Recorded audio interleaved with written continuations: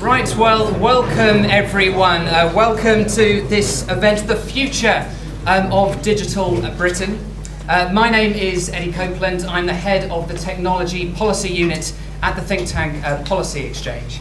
And it's my great pleasure, together with my team, Cameron Scott and Sarah Fink, to have the luxury of being able to spend our time thinking about how technology impacts policy.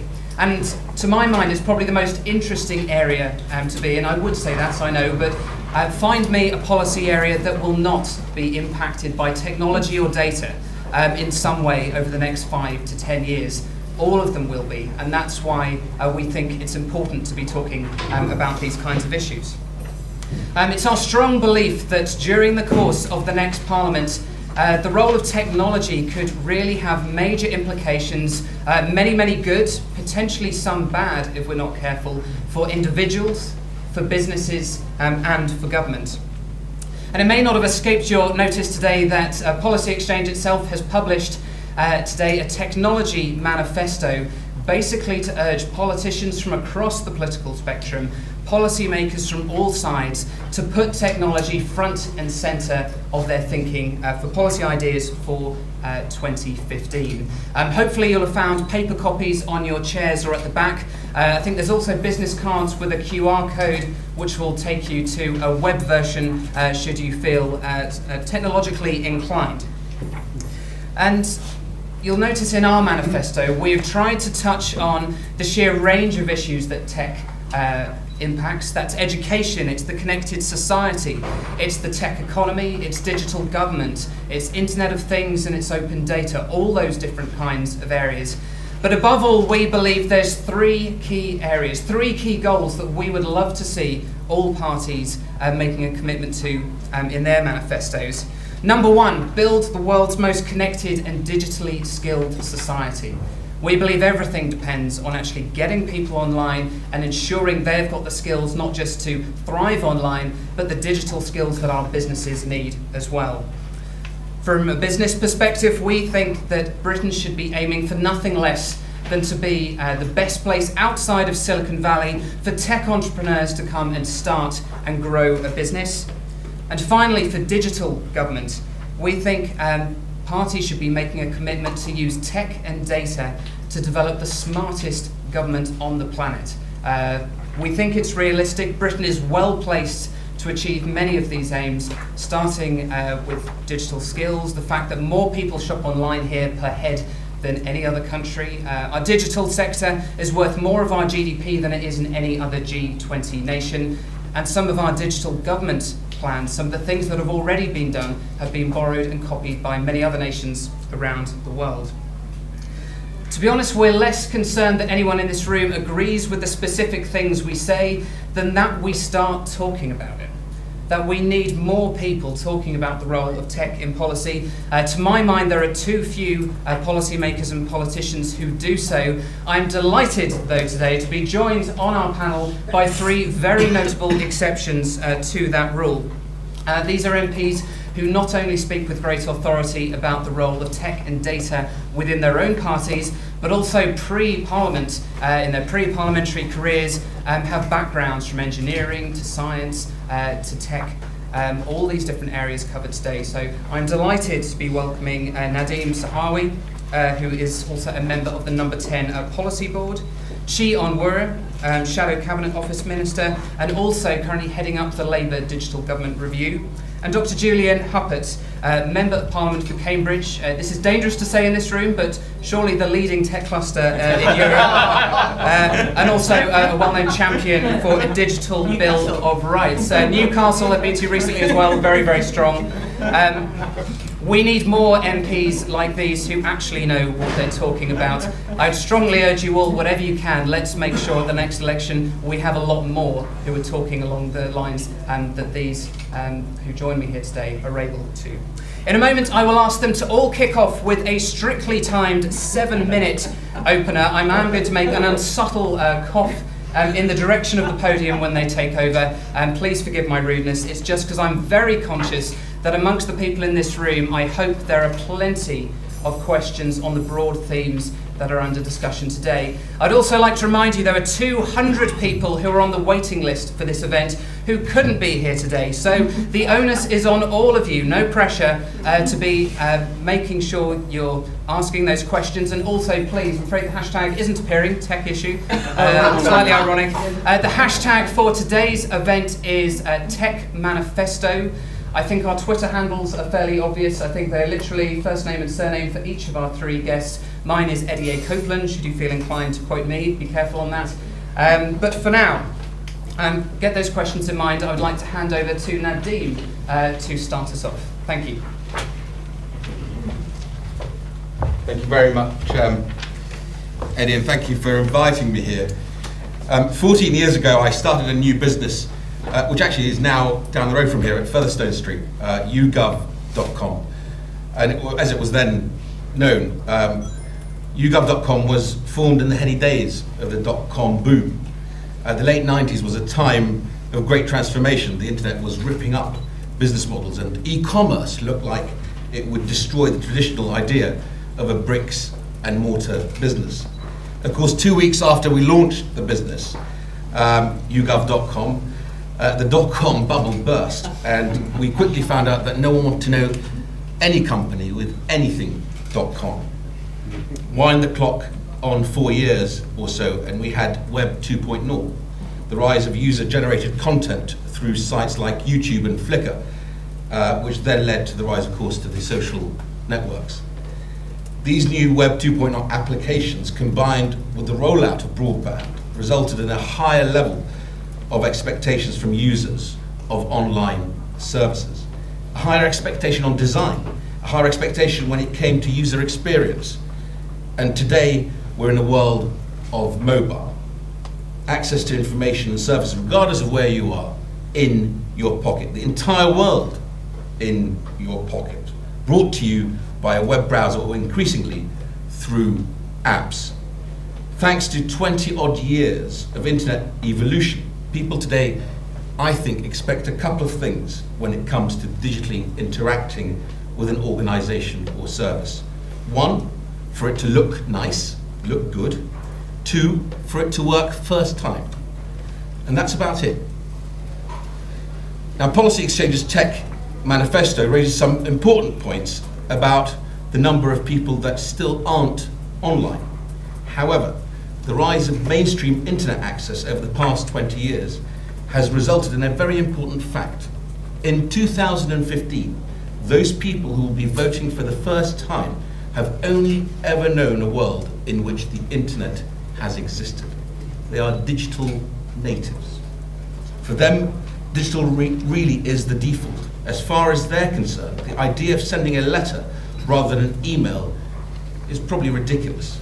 And for those that will be voting by 2020, the idea of sending an email rather than an iMessage, a WhatsApp, a Twitter DM, a Snapchat, a BBM, if they still exist by then, or a short message sent through any number of other services, let alone the idea of making an actual phone call, will seem archaic. For the incoming generation of public service consumers, if you can't find it online, buy it online, or interact with it online, then as far as they're concerned, it doesn't exist. And this goes for the members of Generation Y as well. Anyone under the age of 30 will have spent their entire adult life with access to the internet. The internet and technology is shaping the way everyone interacts, transacts, and reacts, and has been doing so for at least a decade. Well, everyone, that is, except government. Now, it's always easy to bash government when it comes to technology. After all, the civil servant doesn't have a great track record when it comes to implementing IT projects.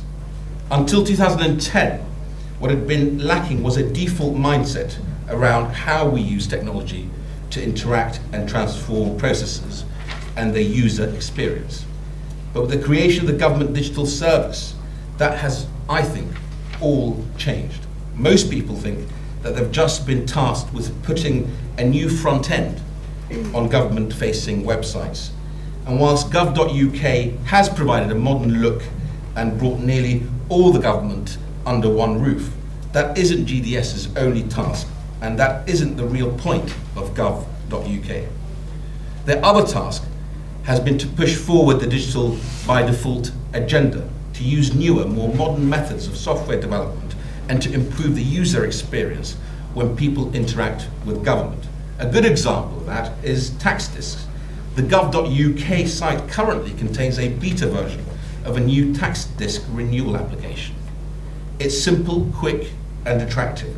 In short, it fulfills the expectations people have about web applications.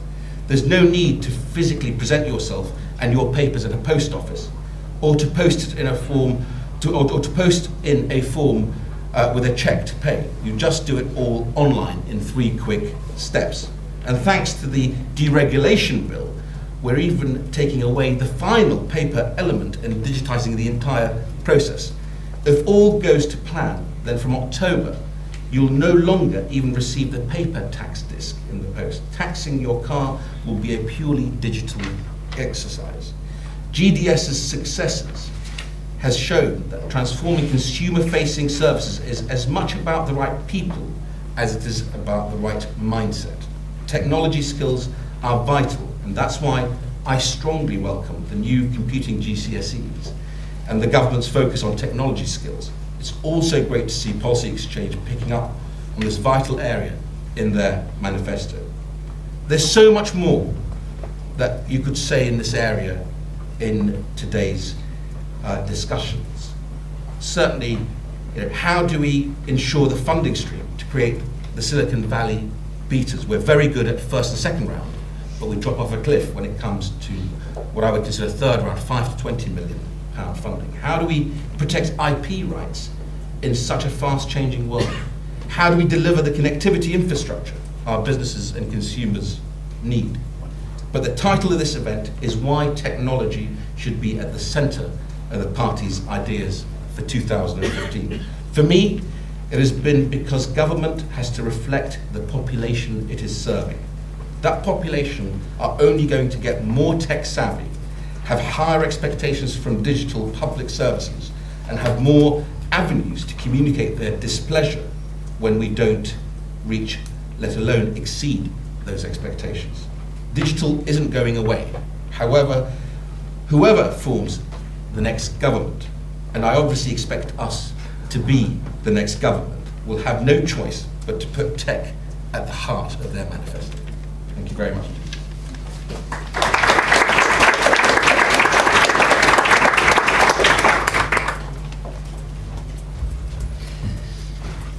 Hi, and thank you very much for inviting me here today.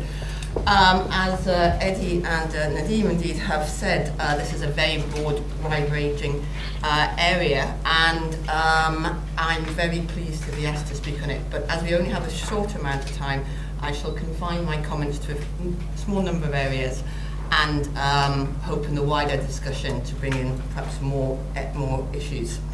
Now, technology and internet in particular have often been hailed as forces for freedom, democracy and accountability. And let's start by saying that I believe we're not even beginning to see all the benefits, to reap all the positive changes that this can bring. And that's why I'm particularly grateful to Policy Exchange for producing this manifesto and raising the issue of technology in manifestos. And I agree with most of their what they say. There is one major omission, which I will mention, but I agree with most of what they'll say, and I'm just going to concentrate on 2 or 3 recommendations. I think it is really important to understand how technology will change our lives, the opportunities it is bringing, as well as the challenges that these changes will bring. And it's critical that we don't leave anyone behind. So as the manifesto says, and I quote, citizens need to be online to ensure that technology does not create a new digital divide. Well, I'm afraid that's too late. There is already a digital divide, and it is growing. And right now, I know as an MP and as the spokesperson on digital government, that many people are also experiencing what I call, and I think I invented the phrase, digital discomfort. You know, whether it's the sense that the security services know who we're calling, whether it's Amazon saying that what we should be buying, whether it's concerns that online porn is too easily accessible, or the feeling that Google is recording our every move, or it's just simply the absolute onslaught of spam that happens every time you open your inbox. So the government's abandonment of Labour's universal broadband pledge, their mishandling of broadband rollout, the imposition of digital by default as a cost-cutting rather than an enabling and empowering service improvement programme, together with growing economic inequality, the cost of living crisis, and the rise of big data and cloud, means that there is a real risk of a large disenfranchised and disempowered underclass developing, whilst the privileged few, or the geek elite, I like to call them, enjoy greater freedom and transparency. Now, ministers recently published, after 4 years in power, this government finally published a digital inclusion strategy about a month ago, which from the beginning says that it's going to leave behind 10% of people. So what kind of inclusion strategy is it that excludes 7 million people from the get-go? And the manifesto is right to highlight access in terms of infrastructure and skills as a priority. What was astounded by, Eddie, is that you don't mention the gender divide and the fact that this, both in terms of skills and engineers and developers, in the ICT industry, it's only 16% women is the best figure, and that is where our future skills need to be coming from. So there are still 5 million households in this country that have no access to internet, and millions more who don't feel confident about it. And we need to ensure that we don't leave people on the other side of the digital divide. So, going on from that then, Labour, with regards to data, we recognise the transformative power of technology for society, and we recognise, as the manifesto says, that getting it right is not a case of producing our own version of this document, but about embedding technology in every aspect of our policy development. And that is actually what I'm doing in terms of talking to my colleagues in shadow ministries across our shadow government. We have a front bench digital group that meets regularly to discuss these issues, made of corresponding ministers. And we're talking and listening with a huge range of people as part of our policy development. We've already said that we're going to look at digital crime and make identity theft a specific criminal offence. And more broadly, we have a wide network of experts, Labour Digital, feeding into 3 digital policy reviews. We have a Digital and Creative Industries Review, reporting to Harriet Harman and Chuka Muna, looking at the digital economy and growth opportunities. Maggie Philbin is leading a review into digital skills. She's doing great work. I really suggest you look it up. And I'm leading the review into digital government. Now, I'm just going to mention the 9 propositions in our digital government review. So if you haven't had the chance to, or you haven't felt able to submit so far, submissions are open till the 12th of June. So we're looking at access and skills, information rights, supporting communities, citizen needs, people-powered, continuous innovation, digital framework, digital procurement, skills and culture. And as you probably, if you don't do shorthand, didn't have time to get that down, www.digitalgovernmentreview.org.uk or Twitter tag @DigGovReview. So what's most important is not to address all the concerns, as you say, that arise across government ad hoc and reactively.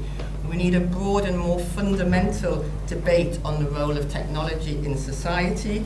A huge part of that is about data, who owns it, and who should have access to it. So I'm currently leading the opposition scrutiny of the government's deregulation bill, and we have been putting in place,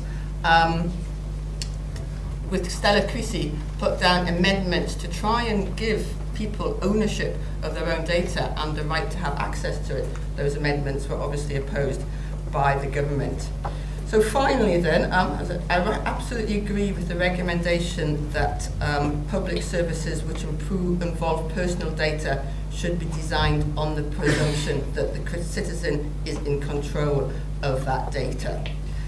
So, used properly, okay, with proper concern for privacy, transparency and service design, technology can be the powerful tool to reshape how government and citizens interact with each other, as well as to provide economic, social and cultural opportunities which we cannot afford to miss out on. But we do need to establish the principles by which we operate. We need a framework for the relationship between the people, government and technology. That's the debate that we need to engage in, and I'm grateful to Policy Exchange for highlighting that. Thank you.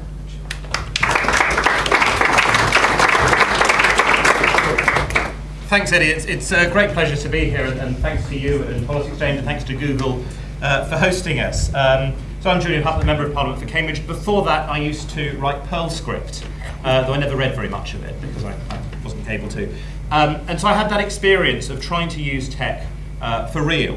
And I was just reflecting. I have the great advantage, so I'm not using a piece of paper. I can search things here. But I thought Nadhim said essentially, to massively oversimplify, that we should do tech in government because we have to do it. She pointed out many of the problems with what's happening within tech. I think we should do tech because it's fun, because it's worthwhile, because we're better off doing it. And I just have a much more positive outlook, I think, about why we should get engaged. It's incredibly important. I have to say, and this is maybe a discussion over a drink at a pub, I think technology is fundamentally a fairly liberal area. Because it's about creativity, it's about small, dynamic, disruptive organisations, and one or two big ones. I see Google at the back. And the focus being on what you can do, not on what your organisation did previously, not just on having massive large market shares and then dominating an area, but on being constantly creative, constantly updating. But that, as I say, is maybe a discussion later on in a pub. And it's just worth also saying that tech is a lot broader than just digital. And I think there's some issues with the manifesto between those. Things like biotech, things like clean tech are also really important, and they are also interlinked, that there are lots of feed throws between all of them. And I should say, of course, I see a lot of this having the great pleasure to represent somewhere like Cambridge. We have a population of about 110,000, and we have about 58,000 direct technology jobs. We are a huge importer of tech jobs. It's about £13 billion in revenue. It really is a very, very sizable contribution. So we have an interest in getting tech right, purely to make sure that my constituents and all the neighbouring areas have jobs.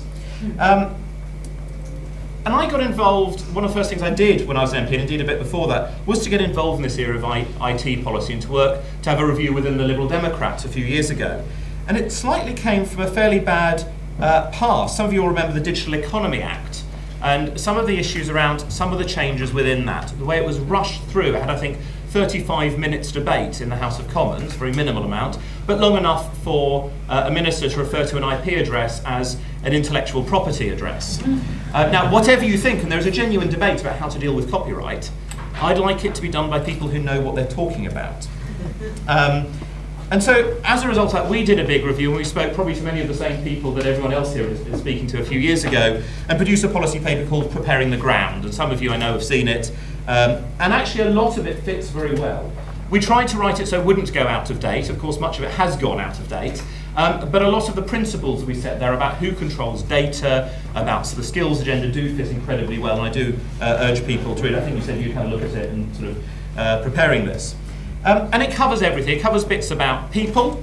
We have to have people with the skills to do all of this. We need to make sure there's a business environment that encourages businesses to try things, to take the risks that will lead to the new breakthroughs, and to have the security that they need, and of course to make sure we have that infrastructure, that we don't have so many places, even around Cambridge, that simply cannot get sensible connectivity.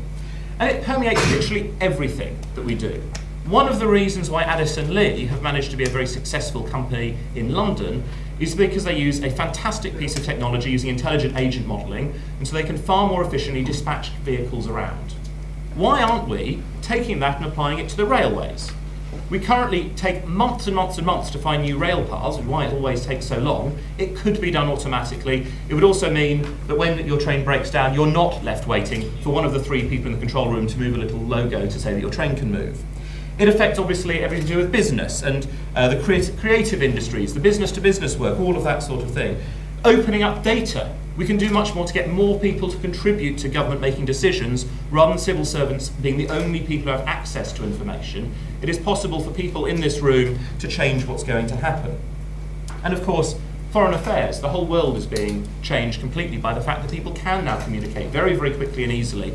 It's hard for an incident to happen in almost anywhere in the world, Russia, Ukraine, without everyone being instantly available. And I thought this report was really very good. It had a number of things which were non-controversial. They're just really about prioritisation, all the stuff about government, digital by default. A lot of the things there are just, do you actually take it seriously? Nobody's going to argue we shouldn't invest in infrastructure. It's a question of whether you bother to actually do it. Some of it is obvious but rather belated, like all the stuff about skills training. You know, it is astonishing that we're still teaching people how to use Microsoft Word, how to use Microsoft Excel, rather than how to program. I'm really pleased that we're going through that change and that organisations such as Raspberry Pi have made such a difference in that. There's a lot there we do need to do to close much of the digital divide. She is absolutely right on that. Whether it's socioeconomic, whether it's gender, whether it's ethnicity. There are also ideas about inclusive design. That anything we can do to make the internet easier to use for old people who are not very good at using the internet probably makes it easier for all the rest of us to use it. Not all of us use command line interfaces, even though they're powerful, because it's nicer to do other things. It's also obvious that we all want to support business, but we have to make sure that there is funding there at every stage to try something initially, to build it, to make sure you have the capacity to go into a bigger company as well, and to make sure that we don't change regulations constantly, that we don't have chopping and changing like Google faced recently with the ECJ judgment about the right to be forgotten. If we keep changing the rules, you will all struggle to keep pace rather than being creative. There's also a few controversial things I just want to say I was really pleased to see. For example, an education-first approach to internet safety. That is absolutely correct, something that I and my colleagues have been arguing for, and both Labour and the Conservatives have argued for a regulation-first approach, banning things rather than teaching people to be sensible. And concerns about website blocking, all of that, we've seen that with also things like the proposed communications data bill. Also pleased to see things about open data with the Ordnance Survey data, about should we go further with Met Office, should we go further with the postcode address files, so that people can do things. I want to finish with two quick thoughts. One is about a tough conceptual thing, which is about that data control issue. And I'm really pleased to see that it reiterates what we said in our paper, which is that you have to make sure that it is the citizen who is in control of their data. It should be easy to share your own data.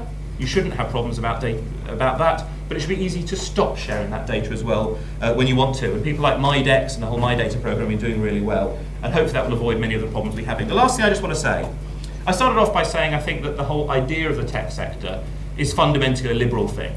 You may or may not agree with me. What I would also say is that across all the parties, there are a handful of MPs, but only a handful, who really get it. The vast majority of MPs simply do not get it. Now, whatever your own personal preferences are, I would suggest that you work in your own self-interests and try to make sure that people who get it, whatever party they're from, get back into Parliament. If you apply a selective pressure, we will evolve. Thank you.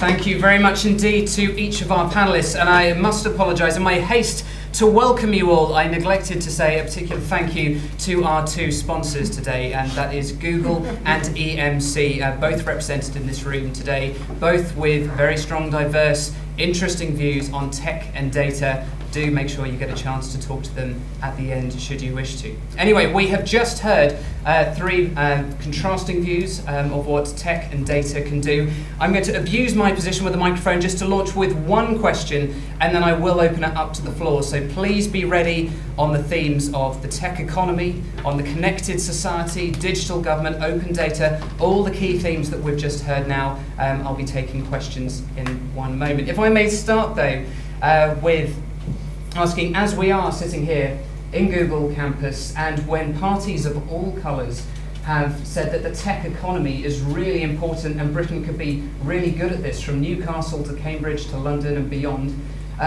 what do you think needs to happen next to support the tech sector in this country? Should we start in reverse? Can we start with Julian? With the least time to think about it. Thank you. I mean, I think part of it is about celebrating the tech sector, and part of it is what I tried to touch on earlier.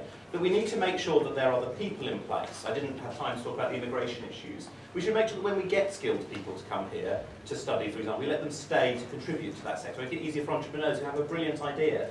You know, when you need that particular person with that skill set to get the people here. We need to make sure that there's money available. And I'm really quite excited about small-scale pots of money to try things. So there's something that I think Labour set up called the DTI Smart Awards. I set up a small biotech company which won one of those, but was otherwise a complete failure. And it was brilliant because it enabled us to try something that didn't work. But we tried it. We learned a lot. We moved on. Having that sort of pot of money, it was then abolished a few years later. It's now been brought back in by this government. But having that sort of thing is really key. We also need to get more business angels, more of the tech sector area. I'd like to see more change in R&D tax credits so it is easier to get that for tech, because there's a really nasty dividing line where people can fall foul of it. And to make sure there's space for people to try things out, that people can get around and do that. Of course, that can be done more virtually, and you can save quite a lot of carbon emissions that way. Thank you, Chi. Well, there's a lot of things that need to happen, but I will focus on one thing, which is, I think Julian's alluded to briefly, which is about celebrating tech and technology. Because a lot of the things that we want in terms of increased skills, in terms of actually more knowledgeable in patient finance for tech and for tech failure as well, all that is more likely to happen in a culture which embraces, celebrates and supports technology. And so and that's one of the reasons why I'm here today, is that we need technologists, techies, who are more willing to stand up, shout out about the value of technology. And just one of the things that happened in the last election in the government was that the lobby, if you like, for content was much stronger and much more vocal than the lobby for technology. And one tech person recounted to me the story that the content people would turn up and invite MPs and civil servants to the Harry Potter film set or something like that. The tech people would invite them to data farms. Now, I actually love that. You can invite anyone and invite me. I'd be very pleased to do so. But the interesting thing is, a photograph of an MP surrounded by technology is much more likely to go on a leaflet than one of them being going around a film set, because they know that that's where jobs are. So there is a real potential to more effectively lobby Parliament, but we are just not making use of all our attributes. So do that. Thank you, Chi. Nadhim. I'm going to be greedy and ask for two things to happen. Okay. The first of which is, do not inside government think you can do everything inside of government. When I was running YouGov, Stephen Shakespeare and I were invited to see one of the departments of government which will remain nameless. It was under a previous administration, but that I will not make that political point. But very carefully there. We went to this meeting directly. We went to this meeting, and what was put in front of us, and the question to us was, could we do the research to back this up? Was that this department wanted to build its own bespoke search engine. Because they had a government, had a departmental underspend, and they wanted to spend more money. And we both sort of, thinking, well, do we sort of try and take the business and do the research, or do we tell them actually, how about talking to Google or talking to someone else that can do this stuff much better than you can do inside of government? So don't do things that you're not good at. There's lots of great innovative businesses, and let's encourage more of them. The second thing is, if in the next Parliament, where I hope we are in government, if I can come back here and say to you that we are equal to, or hopefully ahead of Silicon Valley in what I talked about, that crucial sort of third and fourth round of funding to keep business in the UK. That's a combination. It's not just about facilitating the funding. It's also about a cultural shift. Far too many of our entrepreneurs sell out too early. There's this sort of story someone told me the other day. When an American builds a business, they sell it, and within weeks they've started their next business in Silicon Valley. In the UK, they sell the business, they think about house in the Algarve and playing golf. In Germany, they never sell the business, they just hand it down from generation to generation. So there's a cultural element to this as well as a financial one. Thank you very much. Right, we will head to the floor. Can I ask you all, similarly as our panellists have done, keep your points and questions brief. I think we can start pulling from this topic, perhaps with the tech sector, tech industry, what businesses need. We'll move on through these different themes, but any initial questions on that theme? I'll probably take two in a row. You, sir, and back. We've got microphones going around. David Wood, London Futurist. Which of the politicians here want to put the technology front and centre, as stated in this manifesto, but do it in a more serious way, investing in the technologies that are likely to make a key difference in the next 10 years, whether it's regenerative medicine, building on the stem cell capabilities of the universities around here, whether it's the green tech, carbon capture and sequestration. There's so many technologies which will be very significant. I'm surprised, in fact, that there's nothing in this manifesto saying that the politicians should be helping to lead and support. Maybe the view is that this is not for politicians, maybe politicians should just get out of the way. What's your view? Actually, we'll start with that question in isolation because that's quite specific. Who would, G, would you like to start? I'll say two things to that. Firstly, politicians, by which you mean the public, like people, citizens, have invested in some of the most important technologies. I'm sure everyone here is familiar with Mariana Mazzucato's work, which shows the proportion of an iPhone which comes from public sector investment. And secondly, that the, well, they're called now the catapults. I hate that name, but I won't make a political which were an idea of the last government, which are now in place to do exactly that, to take some of that, to take some of those technologies and help commercialise them. Now you can discuss and debate the amount that should be invested and the long-termism of that investment, but I think we certainly that is a policy plan which I think all parties are committed to supporting. Nadhim or Julian, do you wish to comment? Happy to come in. I mean, I think you raised an important point. I'd like us to look at ideas like innovation bonds. For example, I think it's there's so much happening between universities and academic research, but I think we can get better at doing it. The Americans actually do very well. So I've seen examples out of Silicon Valley where not only has the government been an investor, but pension funds are allowed to invest in higher risk investments across America. But they also then become the buyers of the product, or at least in the trial period, certainly in Department of Defense and other departments. And that's a great thing for a startup, a great thing for a business startup to be able to say to other customers, look, my product's being bought by my government as well. So more of that in the UK would be great. Anything to say, Julian? I mean, firstly, I think this is actually an existential question. How will Britain earn its way in 2050? What is it we're going to do to have the rest of the world send money to let us have a good quality of life? And I can't see what it is if it's not about new technologies, new things, like the long list you were talking about. I don't know what it's going to be. We're not going to become the great agricultural powerhouse of the world. We're not going to become, the sort of vast manufacturing scale. I just can't see it being us. It has to be around these tech things. It's something we have to prioritise.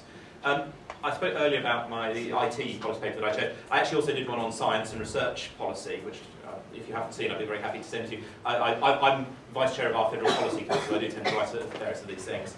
And one of the things that says that we have to invest much more in these areas. So we've called for a 3% increase in science research funding from government for a sustained period of 15 years if we can get agreement from the other two parties. I haven't yet had that agreement. I'd love to get it.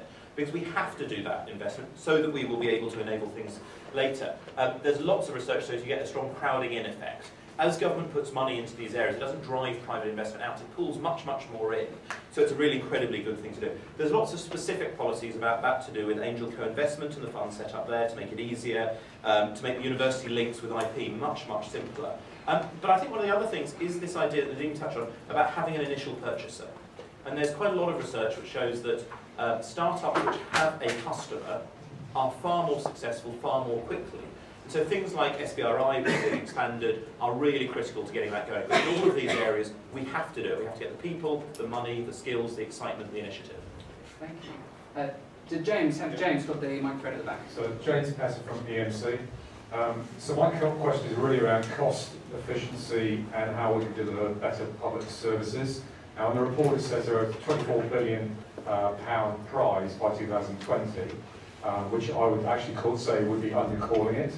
And in the last 4 years, we've seen some good progress, but I would say it's in islands. What does the panel think needs to be done to truly accelerate the innovation and the potential cost savings that can be achieved more quickly, particularly over the next government term? Nadhim, do you want to? Yeah, I think build on what Dave Young's been doing. So Lord Young, actually made it his sort of passion, his focus to get more SMEs to be able to supply government, and certainly in the tech sector, he's shared examples with me where SMEs have been able to come in and don't have the sort of the barriers that were put in the way before, where you need to have 5 or 7 years of accounts and all sorts of other things, and have been able to deliver projects for government at a tenth of the price that they were being procured at from very large providers. And I think the other area is just thinking about the capabilities within government. And you're certainly getting a now sort of fresh thinking about actually making people specialists rather than generalists. Civil service is fantastic and very, very strong, and it gets certainly headhunted from around the world when we let people go from our own government. But in many cases, people tend to be far more generalists rather than specialists in different areas. And I think that would also help begin to move the dial in terms of efficiencies within government. Okay, can I move to Chi? Because Chi, you specifically mentioned a sort of a critical comment towards the current government focusing too much on cost savings, but where do you see things going from this perspective? Well, I mean, our digital government review is addressing that question as well as how we change public digital services. So, as I said, it's a wide-ranging review, and you would be quite annoyed at me if I had to take up the whole next half hour in saying all the evidence we've had so far. But two things. Three things actually. Firstly, you've got to empower and give the skills to the frontline civil servants. Now, we have de-skilled the civil service. We have de-skilled many of the procurement. We've outsourced we've outsourced both the procurement and the delivery of services at times. And so we need to give them the skills and the infrastructure to be able to do this more effectively. So I think it requires something much more, if you like, radical, Nadhim, than what GDS have been doing. GDS have made great progress, but it needs to be cross-governmental and also cross-local and national government. And that's why we're having very interesting debates about the kind of national and local infrastructure you need enabled to support that. So that's skilling the civil service. That's also skilling up the users, so you have co-produced services, because then you have cost savings as well as improved services. And then just finally on that point, does anyone here program in COBOL? Didn't think so. Well, my view, well, you have a pension, if you don't have a pension plan, you have a real opportunity coming up in about 2017. Because one of the ways that this government has been supposedly making savings is by putting off the replacement for many of the big systems which are COBOL based, and there's no strategy to how to extend them, because we haven't got an agreed local and national digital infrastructure. So come 2017, you're probably going to be able to name your own price to programming in COBOL, unless we get it. So it sounds to me like a reason not to vote Labour, but I don't think... give them I just actually want to... I mean, I think there are lots of areas where you can find cost savings. One of the key things I'd add to what's been said is to make use of enthusiastic people who just want to do things for the interest. That's something which technology enables that would be very hard to do before. And I just want to give you a slightly parochial example. It's one I find quite interesting.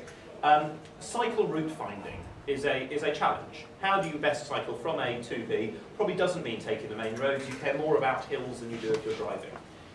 And there was a Department of Transport, this was probably 5 or 6 years ago, hired some people to do the work, and for about 2.4 million they built a really good finder. A couple of guys in Cambridge who were involved in the Cambridge cycling campaign set up a nice little algorithm that does it, cost them a total of £10,000 to get it done, because they really, really cared. They didn't have to go and find cyclists to ask what they wanted. They knew what they wanted. They built it up. They've now got another 30,000. They've been able to cover the entire country very, very quickly and easily. It's available as an app. It's a fantastic thing.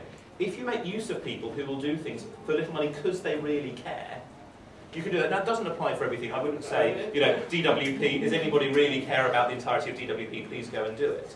But there are lots of places, where you can either provide new services that just simply people didn't think to want, or find better ways of doing them just by using that creativity as well. Okay, thank you. Some more questions, please. Charlotte from this corner and Guy from this corner. If you can both ask questions, and then I'll give them MPs opportunity to respond after both. Yeah, no problem. Hi, I'm Charlotte from Computer World. Very interesting. I agree with a lot of what you say to you. I'm slightly concerned though by some of the talk around digital exclusion, and it's an issue that we need to worry about a lot. However, given that 90% of the UK population are online and they expect excellent services which are convenient, which work first time, I worry that the focus, that perhaps there needs to be a sense of perspective about that. And I wanted to ask directly, I know you're still doing your review, would Labour keep the government digital service? Okay, one more question and then we'll allow you to answer both. We'll start with Chief and Guy. Great. I want to talk about skills, something that everyone's touched upon. I think there's lots of great work going on with code clubs and review of code, coding in schools, and all these brilliant initiatives to create the next generation of developers and coders. In the short term, though, all the startups I talk about immigration as a barrier to skills, talent. So I want to ask what you think your parties should be doing on immigration, and what impact, if any, you think recent election results and political trends may have on, or have on that. Okay, can we go to Chief first to answer that first question? Yes, it's interesting where you're saying that perhaps too much emphasis on digital inclusion. You know, one of the key differences, and this is a point I try to make again and again, between the private sector and the public sector that I believe, that probably Nadhim and Julian don't believe in, is that the public sector cannot choose its market. The public sector is 100%.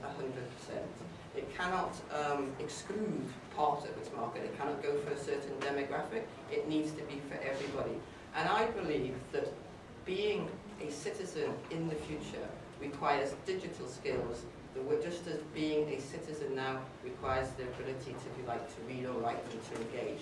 So I don't believe it's possible to put too much emphasis on digital inclusion, because if we don't have, we will, you know, digital government without digital inclusion is a return to an 18th century model of democracy amongst a small elite. And what about Labour's attitude towards GDS?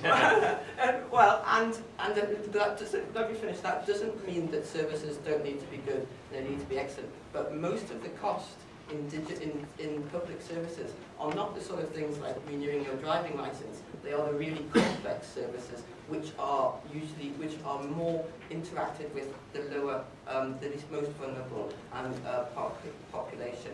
GDS, you know, everything we have said in the review has made it clear that we need the work that GDS is doing, that we will build on the work that GDS is doing. And if GDS didn't exist, it would be necessary to invent something very like them. Now, I haven't finished the review, and neither has my colleague Michael Duggar, who was looking at public civil service reform. So I can't tell you what the structure of the civil service would be in the next government and what would be where. But certainly in terms of having that skill set, and that there's so much transformation going to be needed. The next government should be a government of digital government, that those skills and that kind of approach of excellence will certainly be required. Okay, thank you. Julian, can I come to you on the skills and immigration question? Yeah. Cambridge clearly a massive draw for that kind of talent. What's your perspective? I mean, yes, can I just pick up on that? I mean, we would definitely want to keep GDS going, because while you have to have inclusion, you also want really good services for people who are online. My mother's registered blind. She doesn't get upset if there's a really simple, clear form that other people can use. You know, there has to be something for her as well. So, you know, I think it's fantastic, but we can do much more. I don't think anybody thinks GDS is the end. We stop now. Your question is absolutely key, and it is really, really terrifying how much rhetoric there is against immigration, against foreigners, to our massive, massive detriment. It was driven, I mean, we've seen a whole series of things driving it. Theresa May and Cameron's thing about reducing immigration to the tens of thousands, regardless of the economic impact, is a perverse thing to do. And I think it is causing harm. I'm very pleased they haven't managed to do it. I'm disappointed Labour's reaction has been you haven't cut immigration fast enough. We desperately have to get skilled people here. You can either train people locally, which takes years. If you start off training a 7-year-old, they're not going to be employable for quite a long time, I'm quite pleased to say. We have to be able to attract people from overseas. We should have a positive immigration. We should close down loopholes which allow people to cheat. Absolutely. We should reintroduce exit checks. We should have a borders agency and a Home Office that is competent, which would be quite a step forward. But we should have policies which get skilled people here, don't put barriers in their way, don't tear families away. We are losing people. I know in Cambridge of many examples of fantastic people who are driven away because their partner can't come here or their parents can't come from China to visit them. Whatever it is, it's costing us. It's really, really harmful. Yes, there's a rise of UKIP. What we're seeing is both Conservative and Labour chasing that in a very, very painful way. Your party is in the government and introducing these policies. And we have disagreed with a lot of it. But you haven't voted against any of it. We've got a lot of the things that they were suggested. For example, family migration cap of 25,000. We said that is completely unacceptable and got it changed. And it is a shame that Labour got to the stage where the NUS passed a formal vote saying that Labour should stop chasing the anti-immigration rhetoric. When you get to the stage where the NUS is slamming you for that, you should be quite careful. Okay, there's more about the NUS slamming you for your point. They've written some good questions. Can we take that? I can see a hand up. Yes. Chris Cotton at the back, I can see. And this gentleman just here. So, yeah. Philip, then Chris. Yeah. Okay, Philip Virgo as the only COBOL programmer in the world. Skilled shortages have been with us since I entered the industry in '68. They go round and round and round. Everybody admires them. Nobody actually does anything about them.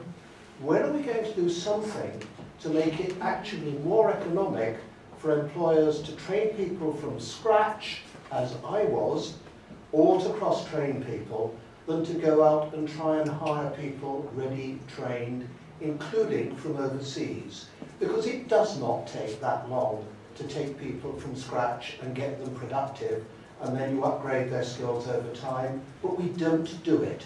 Okay, thank you. So, and Charles? The subject, the subject of education is being touched on, and the policy framework goes until 2020.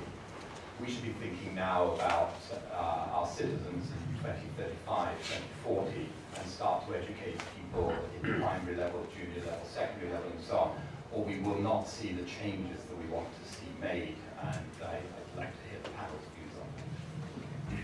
So the question of skills, both in the workplace and for the long term. Nadhim?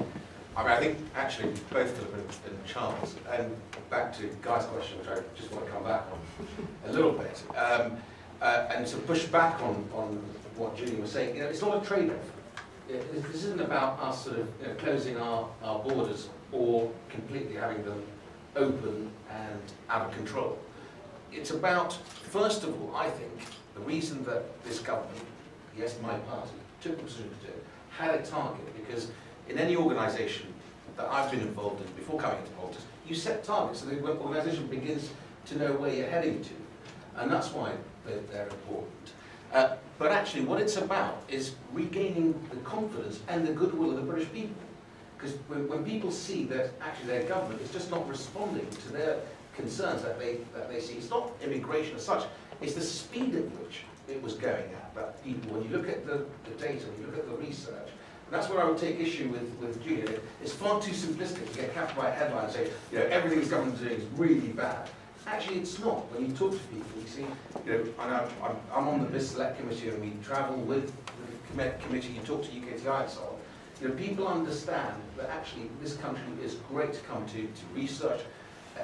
Brussels universities are doing really well in attracting very bright people to come and study here in the UK. But the important bit is to have the credibility in the first place. To get that credibility, we've had to do some dramatic things.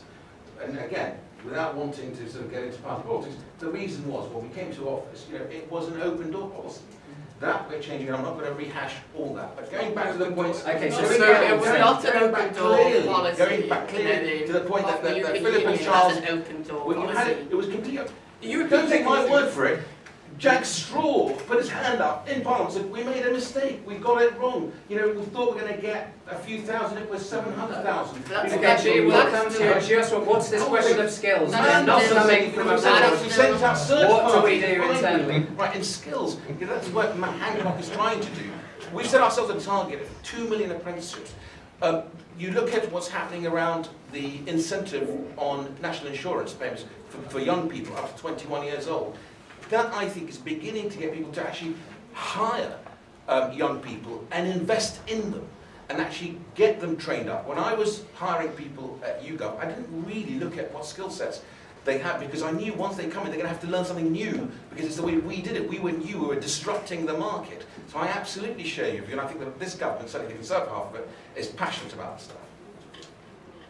So digital skills.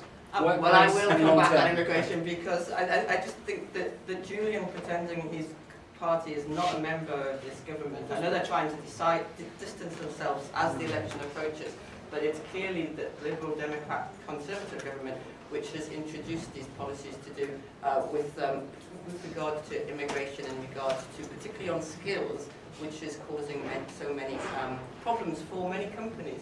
But I'd also say that the key issue, because one of the key issues is about the downward pressure on wages and salaries that many of my constituents are experiencing, partially as a consequence of the cost of living crisis, but also because they are competing with age.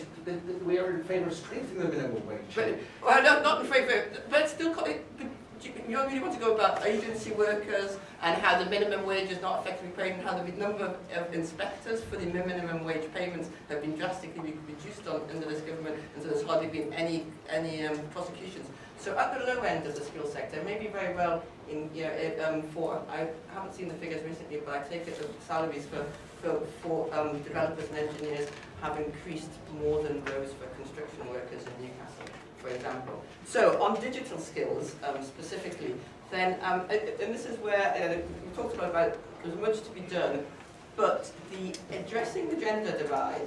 When I went to Imperial in 1984, there was 10% of the women on my course studying electrical engineering were women. Now it's exactly, I think it might be 12%. 25 years and it hasn't budged.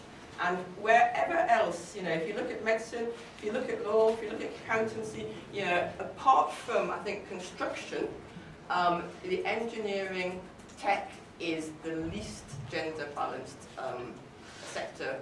And we are losing out a huge amount on the potential skills. Let me say also, just quickly, it's not the case in India, it's not the case in China, it's not the case in Nigeria, it is in the UK, and the UK is the worst country in Europe, but it is also the case across Europe. Okay, so thank you. So conscious of time, so Julian, right of rebuttal on that previous point, but also to Charles's point on long-term skills. What's that about? I mean, happy to do the right of rebuttal, but I suspect people have had enough of it already, so I'll move on, and if we make it to the bar at some point. The skills thing about hiring from scratch, yes, absolutely, you should, organisations should do that, and the work on apprenticeships, for example, the UTCs, there's a lot more in that space that can be done. I opened a new site at the Cambridge Regional College just recently.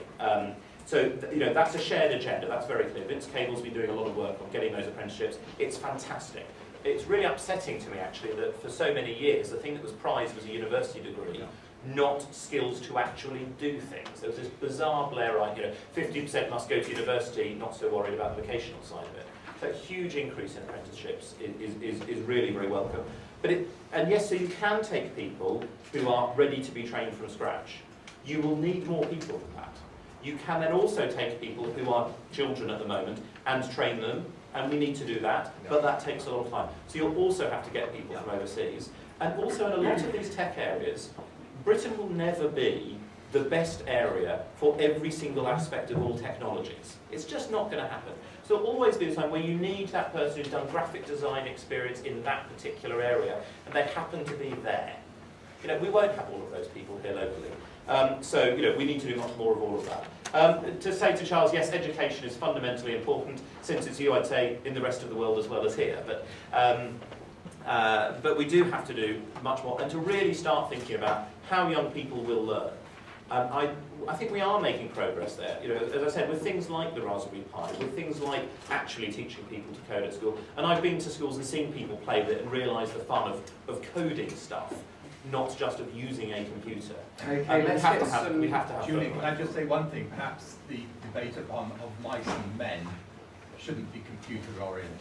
Yeah.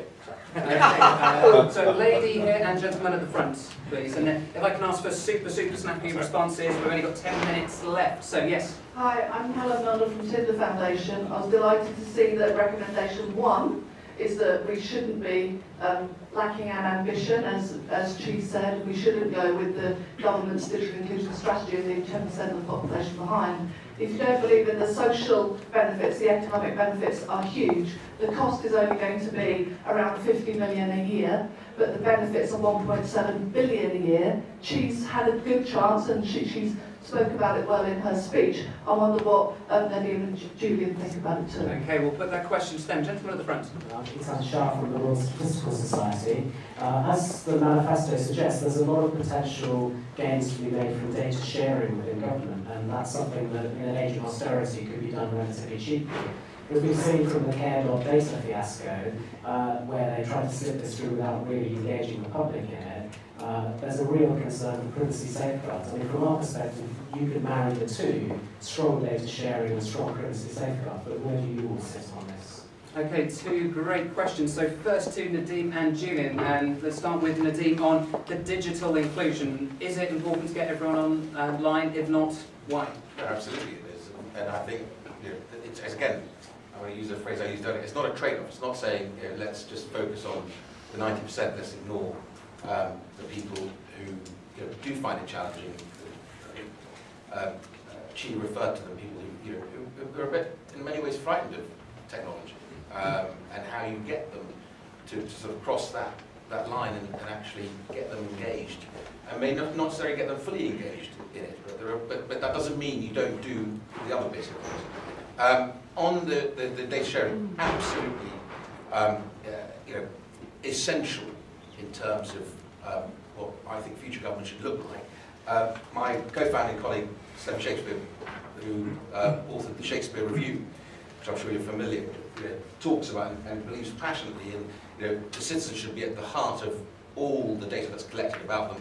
You know, if whatever government collects, you should be able to see and own, and be able to give consent of how it works, and therefore that's how you know, carry the goodwill of the British people with you, so that we avoid issues that then delay the process of data sharing. Okay, thank you. Julian, on digital inclusion first. Yeah, of course it's really important. I thought I'd touch on it a bit. And in fact, there's a whole section in the paper that we wrote a few years ago about it, with some ideas on how to do it, which also includes using phones, because actually there is huge penetrance of mobile phones, particularly, interestingly, certainly figures at the time were among social class E, if you believe in social class labels at all. Which means you need to think, for some services, can they provide it? Can there be a stripped down version which can be used on all sorts of mobile phones, not just smartphones? Can we think a bit more creatively about that? We have to make sure people get here. We simply cannot leave people around. That will involve some creativity. And I do think this idea is also that if you make things that are easier for people who aren't comfortable with the internet, it will also be easier for many of us who cope with quite awkward things because we can. So I think that's what the care.data question is absolutely really important, and that was a complete and utter fiasco. I think the sad thing about it is that if people had been educated and said, would you be happy to do this? A huge number of people said, yes, I'm quite happy because I can see the medical benefits. And it's because people weren't given that choice that a lot of people reacted very negatively. There is a real question about how we get privacy, whether it's in this sort of area, whether it's broader issues about surveillance, which is another subject. How do we actually get that to work? And I think the principle of people having control of their data is the right one. I think you can set up systems such that I can choose to allow you to share data with somebody else, and I can reverse that later. And if I have that control, then if I'm prepared to trust you, I will do that. And then if I say, actually, I now don't trust you, I can withdraw that personally. Okay, thanks. So Chi on data sharing. Did I read a blog where you said you'd opted out of care.data? You did, and in fact I'm going to have another blog tomorrow, I think. Have you opted in? I opted out of care.data before it was withdrawn or paused by this government back in March, because though I think that data sharing, and let us distinguish, this government doesn't, between open data and data sharing. Very important. And open data, we do a lot on in the postcodes, etc. Data sharing, we also need to do a lot on, and I think that data sharing gives huge opportunities, but it has to be done with consent and informed consent. We have gone past the days when you could just assume that people were they were doing things. The government did things in people's interests, and I'm sure Nadhim and Julian would agree with me on that.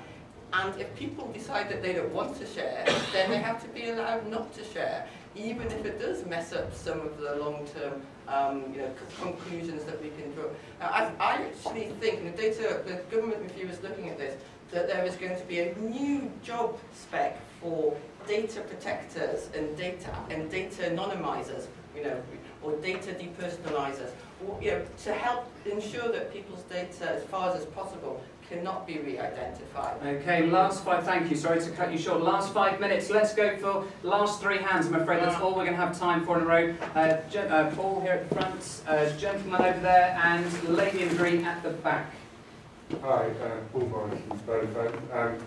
It may be intentional, but I noticed that the mobile internet's not directly mentioned in this report. I mean, it's mentioned by you guys a little bit.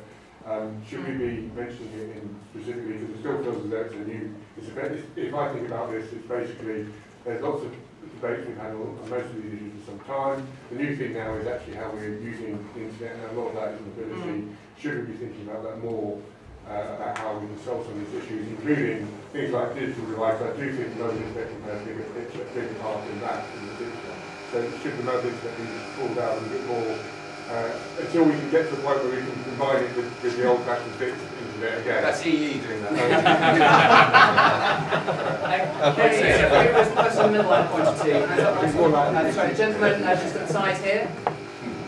I'm Martin Beach from IDG. Might have to speak up relatively loud. Okay, Martin Beach from IDG.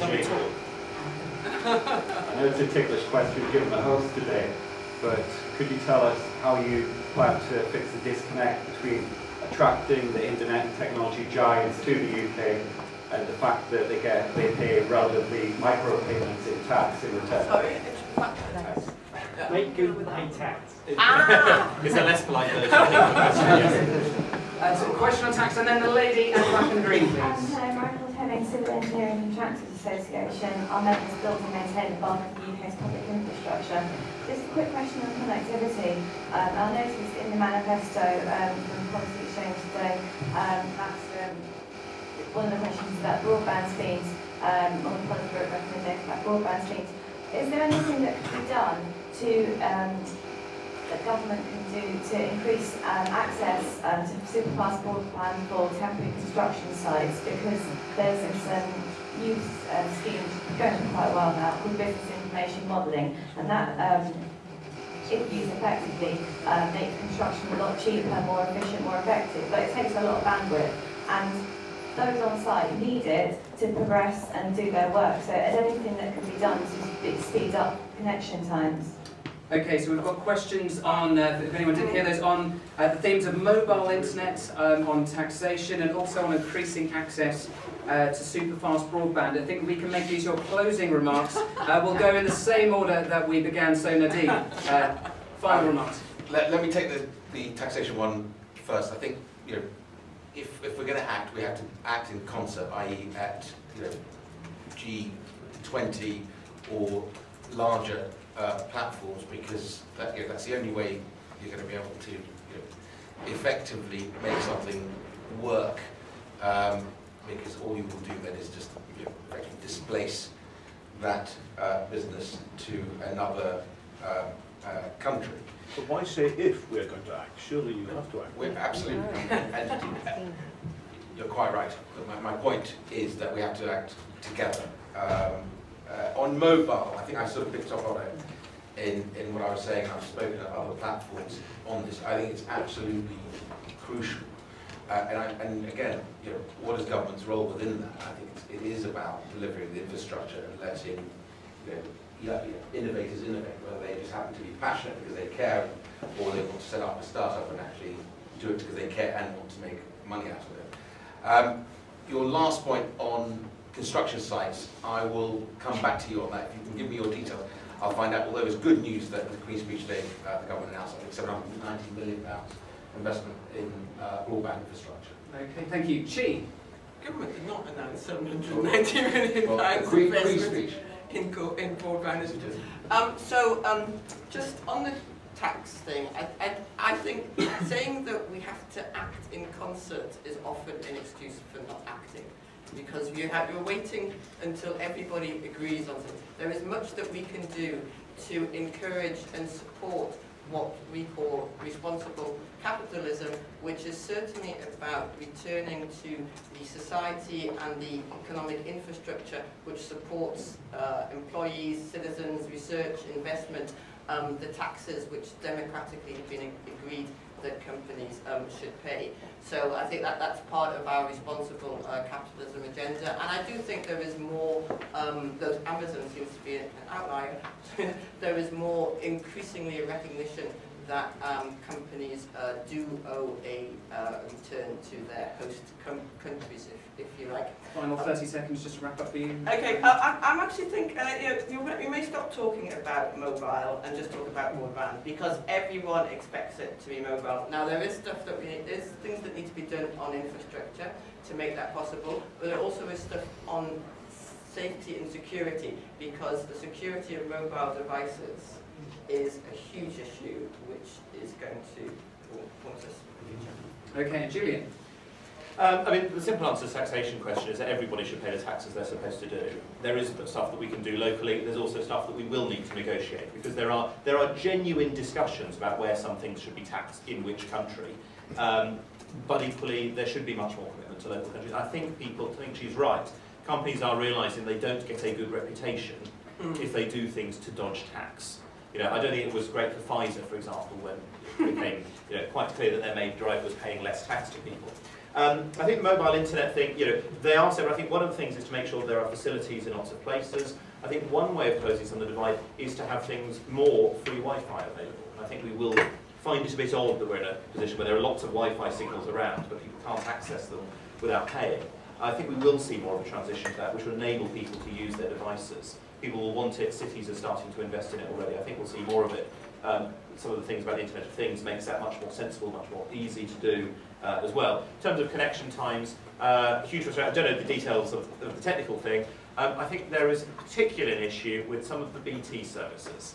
And it would be quite nice if they were a bit more responsive, but also when people wanted to provide very fast broadband to areas, if BT were a bit more cooperative with smaller companies that wish to innovate, I think that might be a useful thing. Okay, well, ladies and gentlemen, I would like to have a very big round of applause for our panellists, Nadhim Zahawi, Onwurah and Julian Huppert. Please, round of applause.